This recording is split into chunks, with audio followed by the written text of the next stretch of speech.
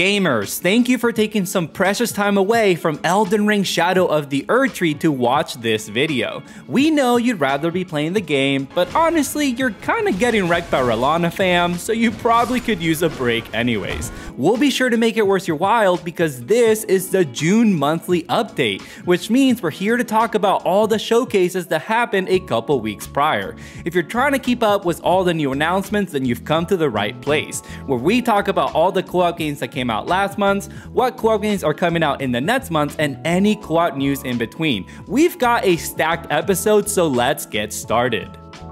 We're starting off with none other than Destiny 2's final major planned expansion, The Final Shape. Who else is shocked to see this release to pretty much universal acclaim, with it landing at a 92 from critics and a very positive 82% from users on Steam. After Lightfall knocked the wind out of Witch Queen's sails, we had written off The Final Shape, but the reviews once again brought us home to the Traveler. Our thoughts? This is great. The new class is a ton of fun. Bungie is just flexing in terms of art direction, and the writing is on a whole other level compared to previous outings. This simply can't be the same team that wrote Lightfall. I refuse to believe that. It's still an absolute mess for lapsed players and new players, but we had a good time and are glad to see Destiny land in a positive place 10 years later. I want to talk about Wayfinder's re-release because it's really an interesting story. Here's the TLDR. Wayfinder released last August as a free-to-play action RPG. You could play with up to 3 players, with larger zones accommodating 30 to 40 players, making it a bit of an MMORPG light. Any positive sentiment was drowned out due to the deserved backlash it garnered with massive server issues. Almost a year later, after the publisher closed and gave the devs the right to the IP, the team re-released Wayfinder as a 1 to 3 player peer-to-peer online co-op game. They massively rehauled every system to make it work, including removing monetization entirely and opting for a paid release. It is no longer an MMORPG light. Right now it's in early access on PC and PS5 and will be in 1.0 on both those platforms plus Xbox come this fall. How is it going, you may ask? Well, on Steam, its recent review rating is up to an 82% very positive, compared to its overall 49% mixed. Remember that recent reviews go back as far as 28 days, so that score mostly reflects the changes that have happened. All of that to say that Wayfinder went from a certain flop to something worth putting on your radar come this fall. I certainly know that I am. We'll do a short speed round to cover some smaller titles before we hit the big one of the month. Go-Go Town is a title we've mentioned a few times here. It's a cozy 4-player local co-op town simulator with a nicely polished art style. It came out in early access on the 18th, meaning we don't have critic reviews, but it's got a very positive 91% from 500 plus Steam reviews. It should be out in 1.0 next fall, which probably means it'll come to consoles around that time too. If you prefer your cozy co-op life sims in a simpler top-down 2D art style, look no further than Everafter Falls. It was released on the 20th to all the consoles and included 2-player local co-op. It only has a little over 50 user ratings as of writing, but that has it nicely placed at a 92% very positive. Frogun Encore is a sequel to the indie darling Frogun, an N64-style platformer you can play entirely in local co-op. Right now it only has a few Steam reviews, but they're all positive, so it might be worth a try if this looks like your jam. And the last game that I want to quickly add in is Super Monkey Ball Banana Rumble, which landed at a solid 75 from critics. The general sentiment is that this is finally a positive new entry in the series, and with tons of multiplayer options, it's a win for Sega.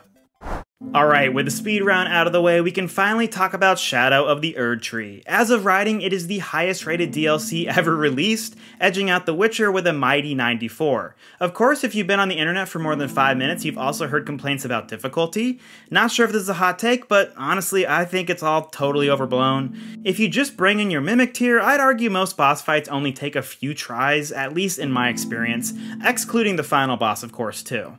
I'd actually say the misbalance is in co-op, where Gabe and I found that some of the boss health pools grow dramatically. That's been my only complaint. For instance, this boss fight here that you're watching is against the Death Knight, and it took me and my Mimic tier maybe a little bit over a minute, whereas it took Gabe and I like 8+ minutes. That's what I call imbalance. But as you get more Shadow Tree fragments, I feel like it slowly starts to even balance itself in the co-op, so even that kind of alleviates itself over time. On the subject of co-op though, it's important to note that the Seamless mod just got updated to include the DLC, but if you do plan to play it that way, keep in mind that it's fresh out the oven, so it might be a little bit buggy. If you need help setting that up, check out our how-to guide. So overall, I think that Erdtree is fantastic. It's probably going to be my favorite game of the year, and if you're into Elden Ring or the Souls games or whatever, you're kidding yourself if you're not giving this a shot just because some people say it's too hard. So July has some really interesting releases. Sure, half of them are co-op shooters, but the rest couldn't be more different, so let's take a look. First up is the first Descendant. This is a 4-player online co-op free-to-play third-person looter shooter. The game has been on our radar for a while as it's gotten plenty of flashy Unreal Engine 5 trailers. Even so, I'm still not sure what to make of it. This is definitely one to wait for reviews for, and luckily we don't have to wait long as it's coming out on July 2nd for all consoles bar the Switch. Another upcoming free-to-play title is Zenless Zone Zero. Normally, we're pretty skeptical of free-to-play models, but if there's any studio that has cracked the code on delivering a solid free-to-play experience, it's miHoYo. This one looks to focus on slick hack-and-slash combat, featuring a large cast of characters and 3-player online co-op. Again, I'm curious how this one will be received. We'll hear more on July 4th when the game comes to PS5, iOS, and PC. Launching the following week is Once Human, a 4-player online co-op open-world survival title. This game is packing a lot of features from base building, survival mechanics, looter shooter, and even raids. It's always struck me as a super ambitious game, so we'll see if it all comes together when Once Human launches on July 9th exclusively on PC. Honestly, the game we're most excited about is Flock, which got a surprise release date recently and is now launching on July 16th. This is a 4-player online co-op game where you fly around a really cool setting and collect these bird-like creatures, maybe find some treasures, and yeah, I think that's pretty much all you do. The art style looks awesome, and overall, it simply looks very unique. We'll definitely be checking this one out when it comes to PC, Xbox, and PlayStation consoles. Another game coming out on the 16th is EvilVEvil, a vampire co-op shooter because when Fangs can't get the job done, you just gotta pull out the AR. The game features 3-player online co-op and it's launching on all platforms bar the Switch. Okay, so listen, we hear you. We haven't given Earth's Defense Force 6 much love on this monthly series, but we're here to make up for that now that the game is launching on July 25th. At long last, this sequel will finally be available outside Japan and features 4-player online co-op as you and your mates defend Earth from all manner of insane giant enemies. It looks like a total blast, so keep an eye out for this when it launches on PS5 and PC towards the end of July. Hey friends, I wanted to interrupt the show for a quick pitch on our Patreon. We've been working on it for 6 months and have made a huge update that we want to inform you guys about. We've decided to go from 3 packages to just 2, and reduce the prices to only $3 and a $1 tier. Not only that, but each tier is receiving more content and ways to interact with the channel, like the $3 tier getting access to our exclusive 10% off merch code, and our new series Play and Banter, where we talk about the games we're playing and give you some impressions before we're able to put out a dedicated video. And our $1 tier is gaining access to voting rights on polls for video subjects and game selections. Patreon is just one way you can help support all the hard work Gabe and I do to run this channel, so thank you to everyone who's already over there and to anyone considering it. Now back to the show. Finally, we've arrived at our packed news section. There's so much news from these showcases, guys, so we'll try to keep it brief. As always, let's start with any updates on released titles. After being delisted while embroiled in some crazy legal drama, Dark and Darker is back on Steam. This is a 3-player online co-op PvEvP dungeon crawler that we got to try before it went away. It was actually a ton of fun, and now it's back as a free-to-play title, so check it out if it piques your interest. Announced at Summer Game Fest, Palworld got its first major expansion with the Sakurajima update, which launched on June 27th. The new update features a whole new island, new pals, a new faction, and much more. I know plenty of people are still playing this game, so happy they got a ton of content to keep them busy. Moving on to the Devolver Direct, and we got a pretty sick announcement with Cult of the Lamb getting a surprise local co-op mode via its Unholy Alliance update on August 12th. This is really freaking cool. Cult of the Lamb was one of my favorite games from 2022, and I know for a fact a 2-player co-op mode is gonna make it even better. The Future Game Show delivers some great news for any fans of Starship Troopers Extermination out there, as the game is finally launching onto 1.0 on October 11th. This is a 16-player co-op shooter very similar to Helldivers 2, so if you're looking for something similar, check this out. The Xbox Showcase was arguably the best showcase, and with it we got a new look at Sea of Thieves 13 seasonal update. This season is notable for letting players play as the villain for the first time, which honestly sounds like the best way to get me into your game. The new update will be hitting the game on July 25th. With the game having launched on PS5 a couple months prior, it really seems like a great time to jump into Sea of Thieves. The Xbox Showcase also gave us a new look at the upcoming Vessel of Hatred expansion for Diablo 4. It was only a cinematic trailer, but man, it got both of us pretty hyped. The story and presentation of Diablo 4 was always a big highlight for us, and to see this update is focusing on Nyrel sounds awesome. We also got a release date for the update now slated for October 8th. Another game getting a sizable update is Fallout 76 with the Skyline Valley expansion. The new update features the first new map expansion to the game, alongside some new storylines, weapons, and for the first time ever, you'll be able to play as a ghoul, but not for sometime next year. The update went live a couple days after being announced, which I'm sure for you 76ers, that's gotta be pretty hyped. The annual Ubisoft Forward went as expected, news on Assassin's Creed, and lots of Just Dance. But we also got a new look at Avatar Frontiers of Pandora's upcoming DLC, the Skybreaker. This new update adds a new area called the Heart of Plains, along with new story quests, enemy types, and some new strongholds to take on. Having played this one ourselves, we can say it's a lot better than we thought it would be, and there's part of me that wants to dive back into it when the Skybreaker DLC launches on July 16th. Yacht Club, developers of Mina and Shovel Knight, held their very own direct where they highlighted the new Ultimate Edition of Shovel Knight, which adds a new online co-op mode where before it was only local co-op. Andrew actually played this with his college roommate and they both loved it, so check out the online co-op mode if you never got into Shovel Knight before.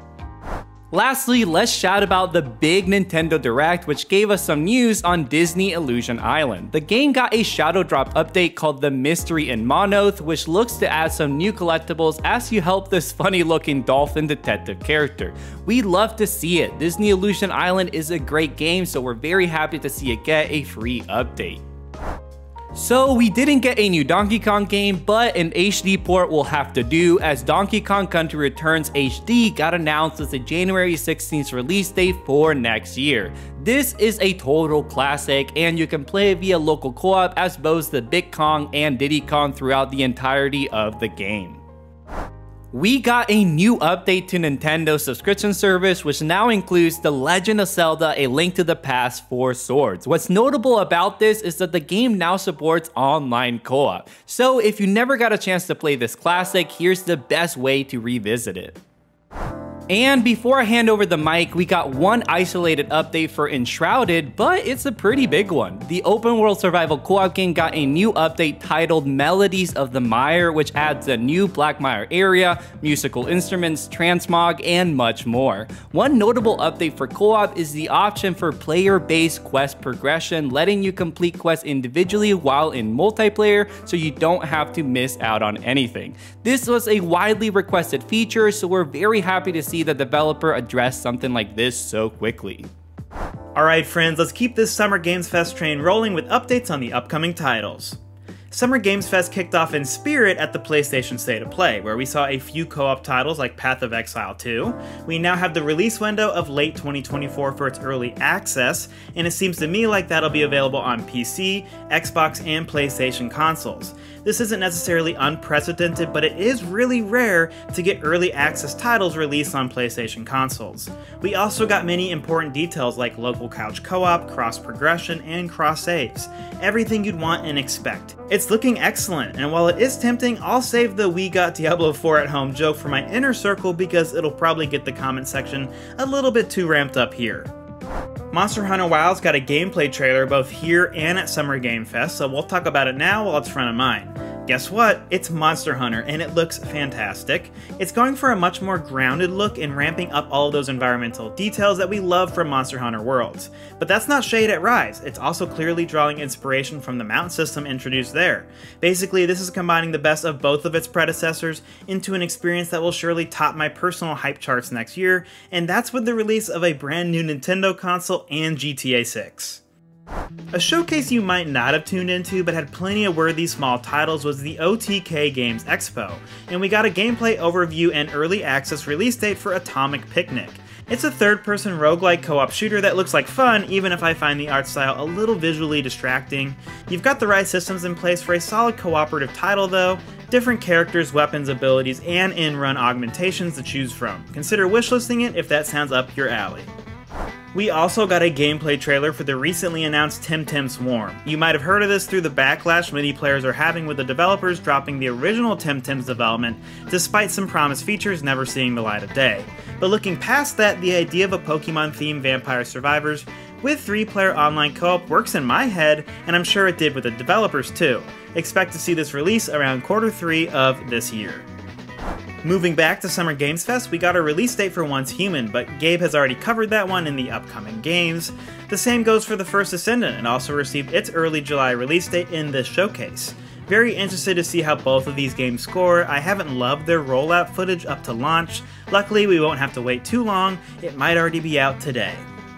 The last co-op release date, or really window, that we got during Summer Games Fest was for Hyper Light Breaker. The early access period is supposed to open in late summer, aka August, so be sure to mark your calendars. Unlike those last two titles, this is one that I can see Gabe and I put a ton of time into. Finally, we can start to cover the Guerrilla Collective Showcase. Yooka-Laylee was developer Playtonic Games' way of saying, fine, we'll just make a modern Banjo-Kazooie ourselves, back in 2017. Now, 7 years later, we are getting a robust remaster for PC and some unspecified platforms. You might remember this does have local co-op, but it's the Mario Galaxy kind, where someone else can just pick up minor collectibles while they're sitting next to you on the couch. It was really just meant for a way for kids to join in on the fun at most. Kyborg, a fast-paced action roguelike with brutal hand-to-hand combat, got a gameplay overview trailer. It showed off how your choices during a run will change up your playstyle. What it didn't show is that it also will have local co-op. No release date as of right now, so be sure to wishlist it on Steam. EvilVEvil got a cinematic trailer with its July 16th release date, but Gabe talked about the details in our upcoming game section. Let's keep going. Storm Edge is a beautifully pixelated action roguelite with local co-op coming to Steam Early Access sometime in the next few months, and we got another gameplay trailer here. Not our first look at the title, but certainly one to wishlist to keep updated in the lead up to launch. And finally, we also got that Frogun Encore release date during this showcase, but seeing as it's already out and we've talked about it, it's time to move on to even more news we got out of Xbox's showcase. Xbox released State of Decay 3 back out of the vault during their showing, just to remind us that, yes, it is being worked on. It was mostly a cinematic trailer with what looked like gameplay, maybe. We got most of our co-op-centric details from the Xbox Wire blog post, where developer Undead Labs revealed they've been working with Obsidian's Grounded team to perfect their shared world feature for more flexible online play. Love to hear that they're really emphasizing the co-op, and despite there still not being a release date, it's pushed State of Decay 3 a little higher up on my personal wish list. The only other news bit on unreleased titles we got from Xbox was for Mecha Break, a title that feels like it's been showing up everywhere these days.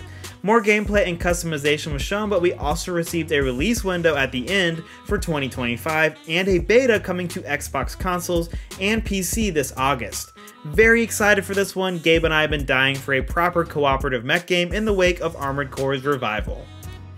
PC Gaming Show returned to Summer Games Fest for their 10th anniversary with their usual silly antics.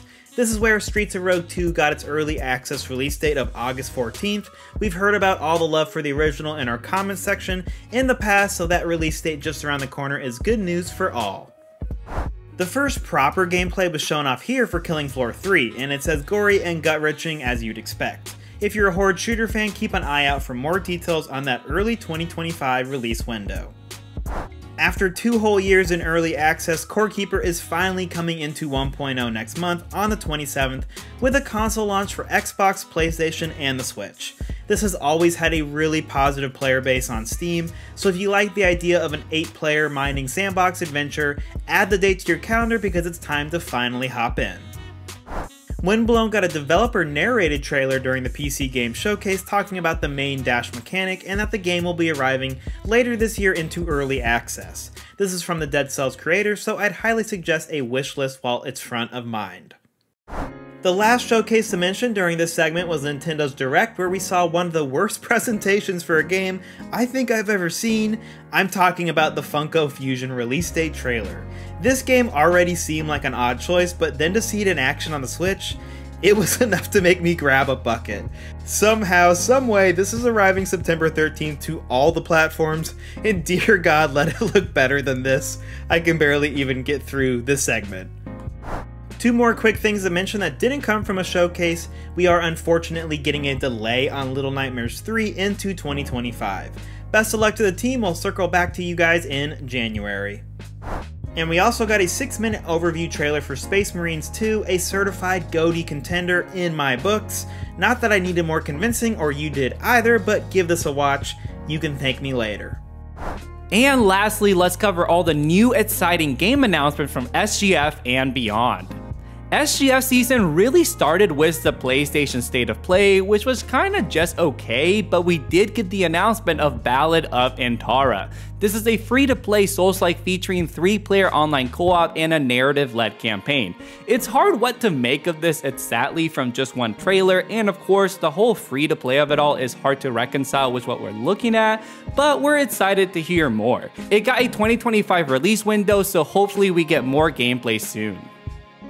Like Andrew said earlier, the OTK Games Expo had plenty of hidden gems, and one of my personal favorites from this whole showcase season was Haunted Paws. This is a cozy co-op horror game featuring 2 puppies looking for their owner in a haunted mansion. It's built from the ground up as a co-op title, so you can expect a lot of neat co-op puzzle gameplay. And again, it's built as a cozy horror game, which is a funny juxtaposition that I'm totally in for. No release window yet, so be sure to add this to your wishlist on Steam if it piques your interest. Out of all the showcases, Jeff Keighley really brought the goods, at least in terms of co-op titles, starting with LEGO Horizon Adventures. Yeah, you heard that right, we're getting a LEGO game featuring Aloy and the world of Horizon. I think we're all thinking the same thing here, this feels a little random, but looking at the gameplay, I honestly think it looks like a ton of fun. The game features 2-player co-op both local and online, and it's coming to all consoles, yes, including the Switch, this holiday season. No More Room in Hell was another big highlight for me, as the more I look into this game, the more amazing it sounds. This is an 8-player online co-op survival zombie game with a permadeath feature, meaning when you die, it's over and you have to make a new character. Unlike the first game, this is being developed by Torn Banner Studios, makers of the Chivalry franchise, which bodes extremely well for the melee combat of the game. The game is launching onto early access on Steam this Halloween, and yeah, I couldn't be more excited for it. You ever wonder why Hogwarts Legacy didn't feature Quidditch? Well, I think we know why now. This is Harry Potter Quidditch Champions, a full-fledged Quidditch game featuring 4-player online co-op. It looks interesting. I don't know if a live service Quidditch game has a chance to survive, but it is coming to PlayStation Plus for free while also coming to all consoles on September 3rd.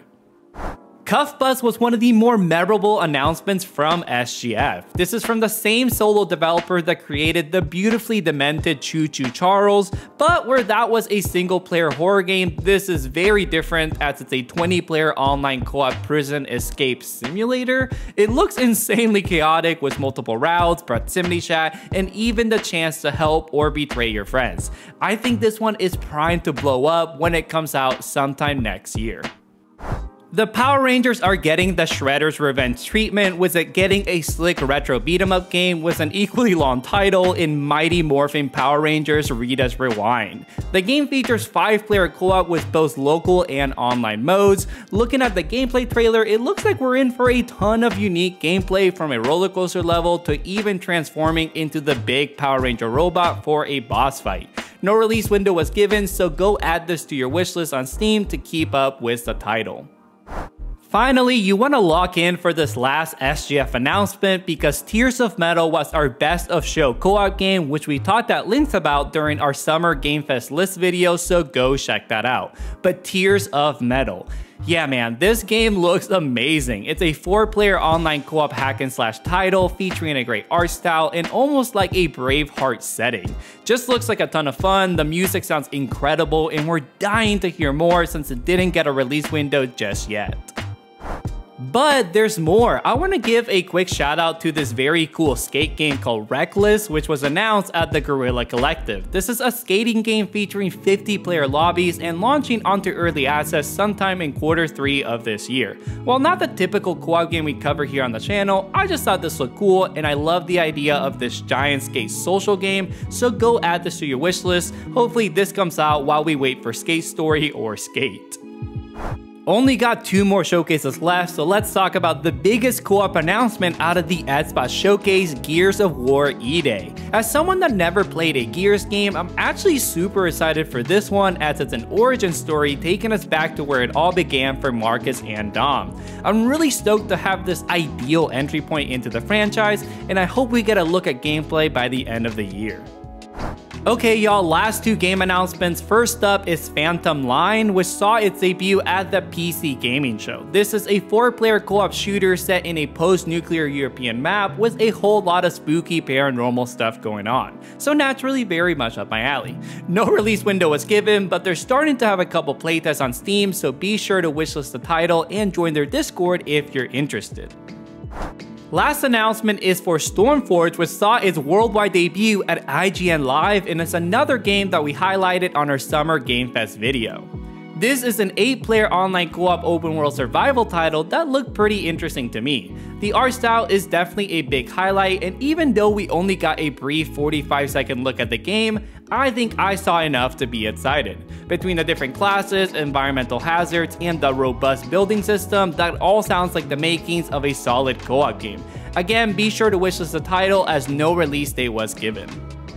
Alright guys, that's all from our utterly bloated June monthly, where we try to keep it pretty short, but hopefully we still covered everything you were looking for, and you're leaving as excited as we are for the rest of the year and beyond. So be sure to hit that subscribe button, it would mean a ton. Also consider joining us over on Patreon. As I mentioned, we're really excited about everything going on over there, plenty of awesome exclusive content for our patrons. Either way, we'll catch you next time on another episode of the Co-op Bros.